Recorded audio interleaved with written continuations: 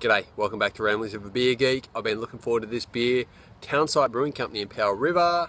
They do some really good stuff. I've only had a few of their beers, but it's always been cracking. And thankfully, my wonderful sister-in-law picked me up a bottle of this Quartz blended wild ale. I think it's 6.2%. I'm assuming it's all barrel aged. They don't put much info on their labels, but they do good beer, so I'll forgive them. Pours a cloudy straw colour. Ooh, on the nose, you got sort of oak in there. You got some lactic sourness. Don't spill it. You got a little bit of bready malt in there, but it's mainly sort of oak and lactic tartness. Smells really good. A little bit of funk in there too.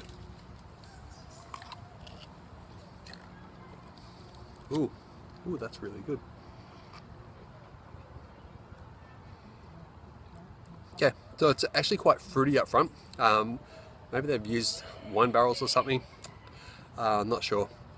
You got Brett notes in there. You got a little bit of lactic sourness. You got that leathery sort of character you get from Brett. It's not as sour as I was expecting from the nose. You get some bready malt up front. You got a medium light body, a nice dry finish. Bitterness is medium low. Carbonation is medium high. It's quite fruity, and yeah, it's just very. It's sort of clean. There's not a lot of funk to it. I got a little bit of funk on the nose, not getting too much in the mouth. Little hints of oak in the background there, but no real vanilla like I often get with oak aged beers. Not really sure exactly what kind of wild blended ale it is, but hopefully it's one that they're doing every year, and they're sort of taking some from each year and blending it. Of course, I'll be looking out for this one next year. Cheers.